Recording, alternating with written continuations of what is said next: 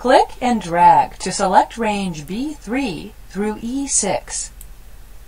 You want to create names for data ranges in this selection based on the text titles in the top row of the selection: Owner, Manager, Assistant Manager, and Shift Manager. Click the Formulas tab on the ribbon. In the Defined Names group, click the Create from Selection button. The Create Names from Selection dialog box opens. By default, the top row checkbox is selected, meaning that Excel will use the text titles in the top row of the selection as range names. You will accept this setting. Click OK.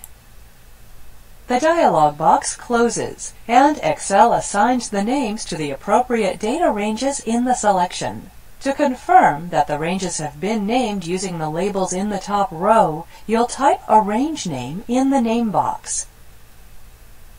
To the left, type Manager in the name box. Press Enter. Excel highlights the data range assigned the range name Manager.